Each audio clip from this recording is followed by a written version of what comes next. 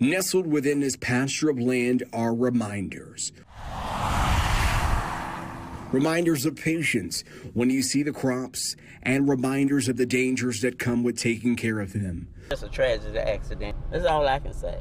The Cross County Sheriff says a 23-year-old pilot was killed in a crop duster accident Saturday morning after hitting wires connected to a radio tower in Parkin. A day after the plane crash, and the damage is very visible from a broken propeller right here to the extensive smoke damage. It's a sight that forced neighbors to stop in their tracks. A woman we spoke with who prefers not to be identified says she saw the plane minutes before it crashed.